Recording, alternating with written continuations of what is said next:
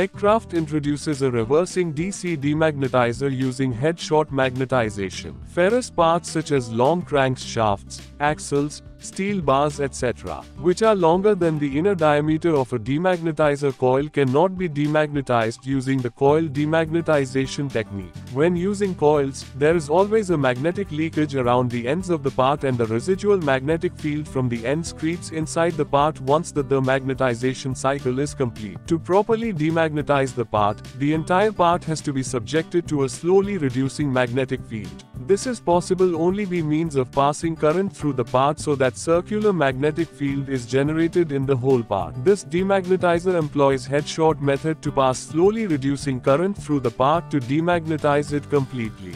Parts which have been magnetized using DC currents cannot be demagnetized using AC current. DC current magnetizes the part from the inside as well as on the surface. AC demagnetization removes the magnetic field only from the surface. After some time, the magnetic field from the core will come on the surface of the part. This demagnetizer uses slowly reducing and reversing DC current to demagnetize the part from the surface as well as the core. Once the part is demagnetized using this method, it remains demagnetized for a very long time. The entire operation is automatic.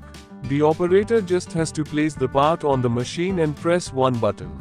A digital control has been provided to set the level of starting current of the demagnetization cycle.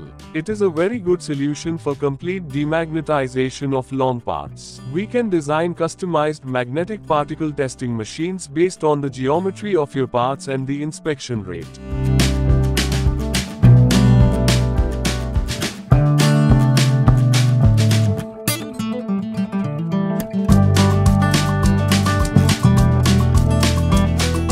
Please contact us to discuss your application.